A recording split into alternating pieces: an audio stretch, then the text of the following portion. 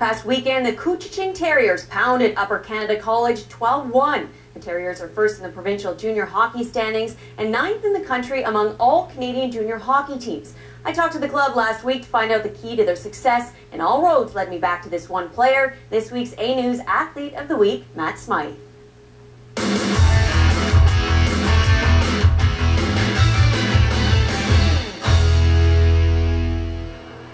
Streaking down the ice, he turns, spins, shoots, and scores. First goal of the night for the Couchiching Terriers, scored by number 29, Matt Smythe. And as usually happens when he scores, his line mate, Mackenzie Mix, is one of the first to congratulate him. He's held a big part in our success this year. The guy with his skill and offensive ability, and great team player that definitely helps out the team. The Terriers rely on Smythe heavily, not just in this game, a 7-4 win over the Seguin Bruins, but every game. All things being equal, if they all come to play up to their potential, Matt would be the best player every night. Greg Hotham, a former Toronto Maple Leaf, is Smythe's coach. He says there's no doubt the 19-year-old right winger is one of his top players. He plays on the top line, leads the team in points and goals, and plays the full 2 minutes on every power play opportunity.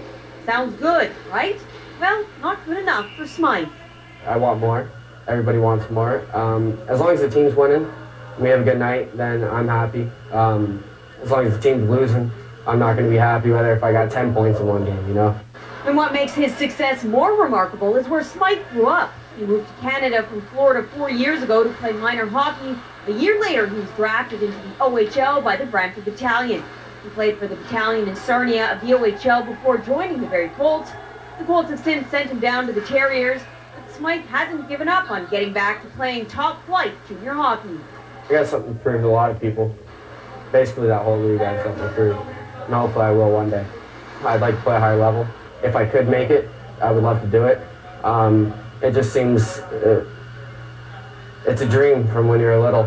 And if you're close to it, you might as well go for it.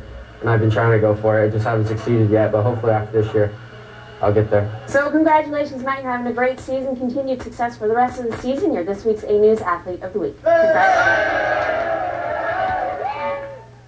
Now, if you want to check out Matt Smythe and the Terriers, the next game is this Friday, December 5th, 7:30 at the Ramamask. And we're always on the lookout for Athletes of the Week, so send us your nominations for an athlete. All you have to do is contact us at sports@atv.ca.